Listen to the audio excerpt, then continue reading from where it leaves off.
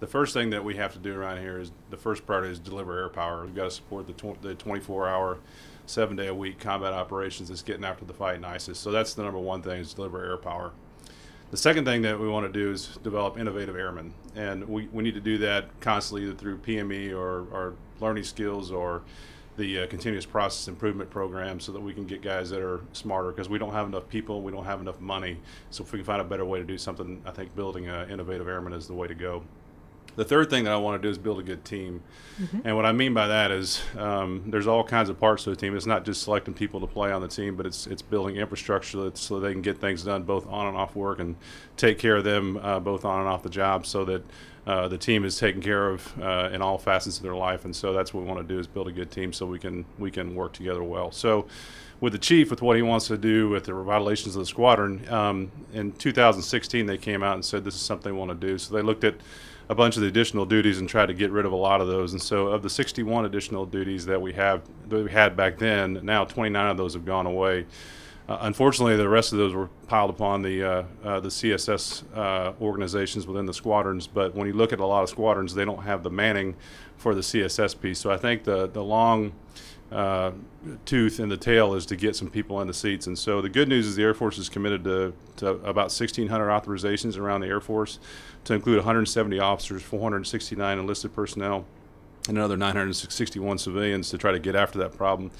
However, it's going to take a little bit of time, probably a couple of years, before those people actually show up and materialize at the squadron level. So I think when you look back at the vision of developing an innovative airman, that's what we're going to have to do in the interim, just to get after that, is be innovative with how we approach that, so that we can get it done until those people actually show up.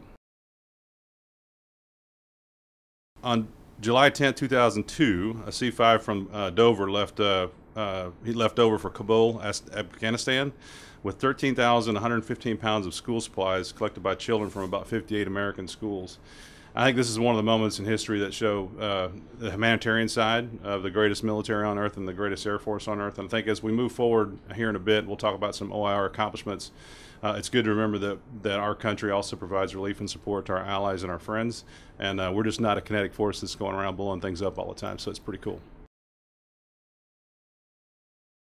Pretty big week, really, in OIR. There's some. We had quite a bit of strikes. So 161 strikes in Syria, 37 strikes in Iraq, 204 targets in Syria, and 335 in Iraq, both either damaged or destroyed, and really a total of about 200 sorties that we put down there, with over 500 targets getting hit.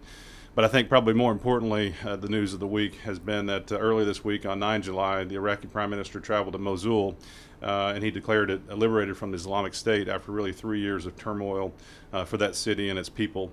And Lieutenant General Townsend, who's the CJTF OIR commander, was quoted as saying it's some of the toughest urban environment fighting he's ever seen in his career. And so I think that says a lot about what the guys are doing. And I think Raqqa in Syria is the next one that's going to fall, the next stronghold that ISIS has that's going to fall. So it looks like the tide is turning for the good guys in the war. So.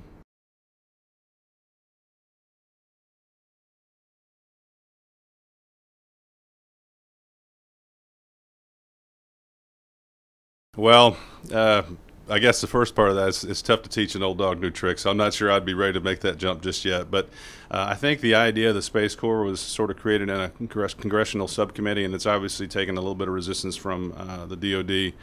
General Goldfein, the Chief of Staff of the Air Force, he kind of opposes the idea of creating another service, specifically the Space Corps, because, and he's really not alone in those defense circles. Former General Secretary of Defense James Mattis also is skeptical about the idea. He noted that creating a Space Corps was premature at this time, and opposed adding an additional organization and administrative tail to the Pentagon right now. It doesn't mean that we won't change in the future. Obviously, if Congress votes to establish another service, I'm sure we'll be on the hook to get after it, regardless of what the Department of Defense reservations are about the idea. So we'll just have to kind of wait and see how it turns out. And I think if I were to cross commission into the new Space Corps, I would have to say I'd want to be in the rank of captain, kind of like Captain Kirk on Star Trek. I was never a big Star Trek fan, but I always thought Captain Kirk had a great leadership style. He always seemed to be calm and collected and a step ahead of everyone on the ship, and also the beings that he encountered kind of around the galaxies. And he was in charge of the Enterprise, which I thought was pretty cool. He traveled around the globe, or the galaxies, doing all kinds of cool stuff. And he seemed to have a great freedom of command. And I think that's all a commander can ask for. So I think I'd want to be Captain Kirk, I guess. Well, I hope everyone enjoyed the 4th of July celebration that we had this past week. I thought it was a pretty cool event, and obviously a lot of work went into that for the FSS team.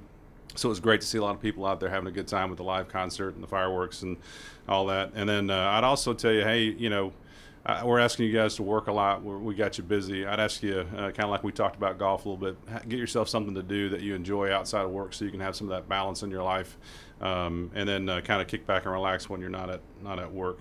This is an incredible place. The Lick is an incredible place to be assigned to. I think if you're deployed or assigned here, you're supporting that 24/7 combat mission, which is quite incredible. But at the same time, you got things like a golf course, you got a pool, you got a BX, you got a commissary, you got a club complex, you got a couple of restaurants around the base.